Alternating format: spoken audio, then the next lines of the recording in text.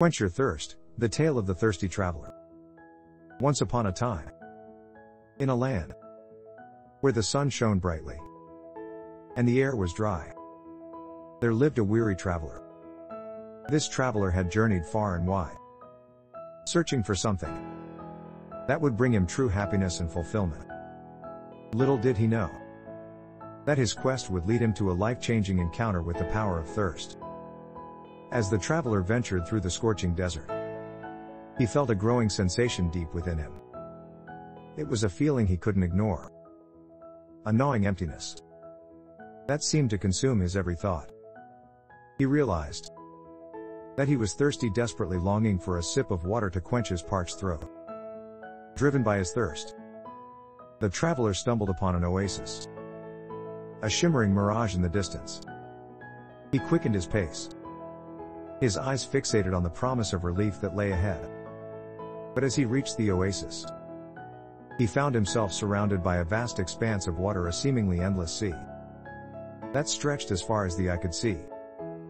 Overwhelmed by the abundance of water, the traveler hesitated. How could he possibly drink from such a vast source?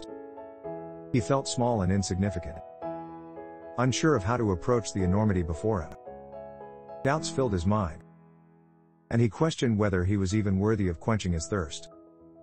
But just as despair began to settle in, a wise old sage appeared before the traveler.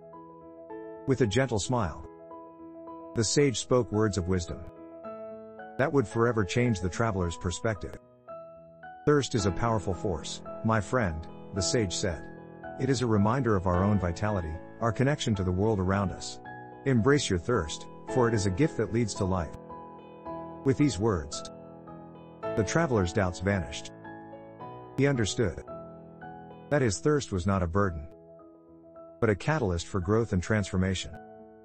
He knelt down by the water's edge and cupped his hands, taking a long, refreshing drink.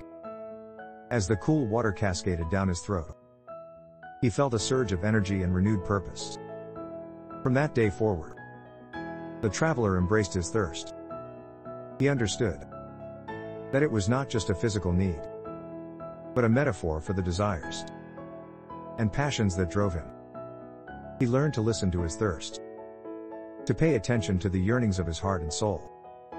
And in doing so, he discovered a life filled with joy, purpose, and fulfillment. In our own lives, we too can learn from the traveler's journey. We all have our own thirsts, whether they be for knowledge, love, or adventure. It is when we embrace these thirsts, when we acknowledge their power, and allow them to guide us, that we can truly live a healthy and fulfilling life. So, my friends, I urge you to listen to your thirst.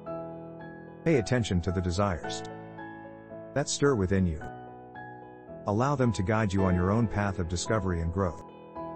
And together, let us quench our thirst for a healthy, vibrant, and purposeful life.